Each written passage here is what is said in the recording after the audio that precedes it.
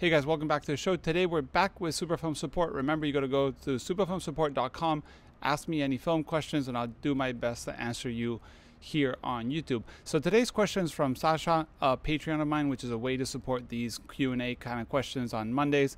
And he's currently shooting 6x7 film, but wants to move to 4x5 to be able to use those movements. So he wants to shoot 4x5 cameras with 6x7 medium format backs, because 4x5 is not an option in his country due to price or probably availability. This is an issue that happens in many places, and we always forget about the film scene, that there's countries that have really high film prices for 4x5 and not even any options to buy 4x5. So medium format on 4x5 cameras is a really smart option. I actually know a couple of photographers do an amazing job. And I'll leave a link below. There's one called Txema Salvans. He's Spanish. He's done the waiting game books, and he shoots on a Campbell wide with a 6x7 back, and it's amazing.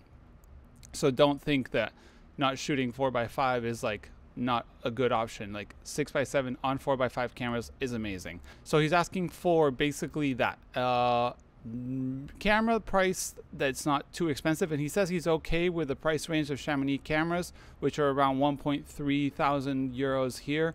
But he wants something a little cheaper if there is, and then he wants a 6x7 back that will slide in so he can break it down and set it up faster. So in that category, we're going to start first with 4x5 cameras. So the Chamonix line is amazing. I really enjoy it. You've seen me guys talk about it many times. I would say like the N1 or N2 are great beginner cameras price-wise, not in terms of use-wise. They can do everything you want. They just take a little bit more finessing to do the same thing as the F2, for example. But they're great and they're cheaper. And if you can find one secondhand, even better. But then don't forget, there's some large format cameras that are not exactly monorails, and they're field, but they're metallic, and they're pretty good cameras. For example, the Toyo 45A, 45A2, that one's a little more expensive. Then you have the Horseman 45FA, which is pretty good. I just checked Japan, they're $699 for a pretty mint one. And I say pretty mint, they're not perfect, but they're pretty good looking.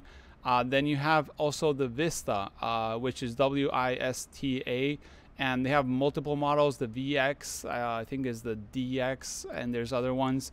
You can check it on eBay. I recommend, if you can find it locally, better, but it's hard to find 4x5 gear if you're in Europe. Not a lot available.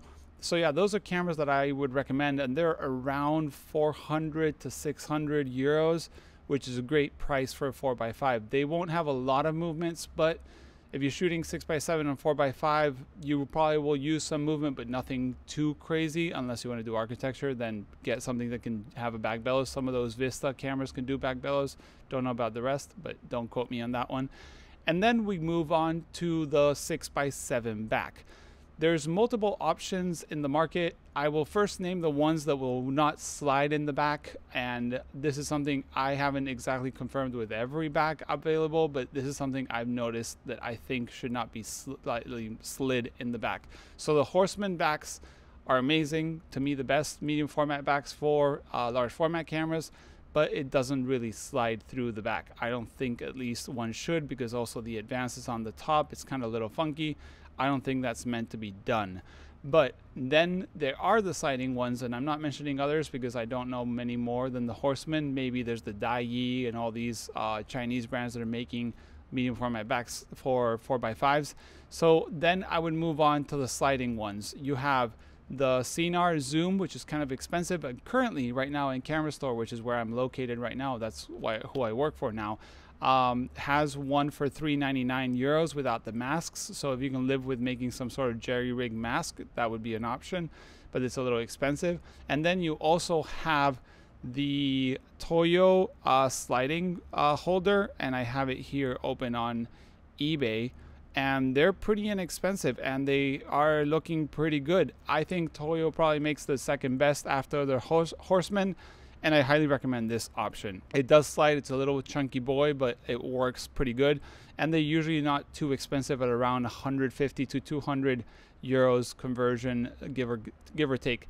And then there's also the Calumet sliding holder, and this one I can barely find much information in the quick Google I did, but this one is sliding and has the advanced knob on the side, so you can advance if you need to the next frame. So that's pretty cool. So these two options don't seem too expensive and probably are easy to set up and break down if you are in a rush or maybe shooting at a place that you can't set up easily, or maybe someone's going to annoy you. You can break it down. One recommendation from the author I mentioned before, Txema Salvans, is he uses a yellow construction sweater, like the road construction, and that gives them the option of people leaving him alone when he's shooting large format. He usually gets questions like, oh, are you shooting this for the new road, or what are they doing? And he usually makes up something. He actually walks around with a helmet and like a walkie-talkie and fakes like he's a road worker, and people leave him alone and don't usually steal his gear. So that might be a good option for someone shooting in a place where it's not the best to be shooting large format. So that was Superfilm support for this week. 6x7 backs for 4x5, kind of quick swap. I hope that helped you, Sasha. Thank you for being a Patreon. To everybody else who wants to help me continue doing these, you can go on Patreon, support me, or do PayPal donation. That works better if you don't like Patreon by any chance. Keeps me rolling these videos about questions that maybe not everybody asks or finds answers online easily. I will be here back on Monday. Thanks for watching, and see you in the next one. Bye.